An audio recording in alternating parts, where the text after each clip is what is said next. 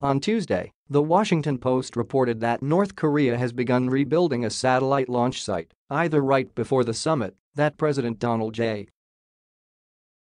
Trump attended, or just after. There was a photo that was an overhead satellite image showing such developments in the story. However, Trump, who has told his cult 45 followers not to believe what they see or hear, but trust him only, has now stated that he does not believe such reports. According to Caitlin Collins on Twitter, citing Pool reporter Peter Baker, "We have a president who is once again denying that one of his BDFF, best dictator friends forever, is doing something that is wrong."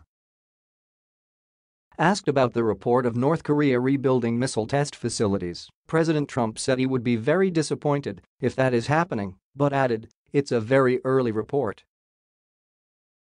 Per Pooler.Trump, "I would be very disappointed in Chairman Kim, but I don't think I will be." Why Trump refers to it as a very early report is beyond comprehension. Not only is The Washington Post reporting from sources who have reviewed the activities, but they literally have a satellite photo showing there has been activity.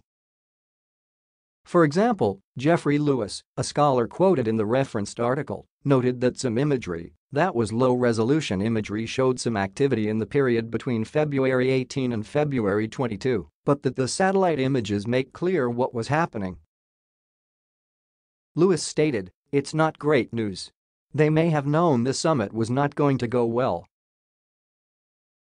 Again, we have Donald Trump arguing that what we see is not what is happening, presumably because his BDFF Kim Jong-un told him so, and what reason would he have to lie? We continue to be under the leadership of a dangerous man who apparently will not believe calamity is about to hit until too late to address.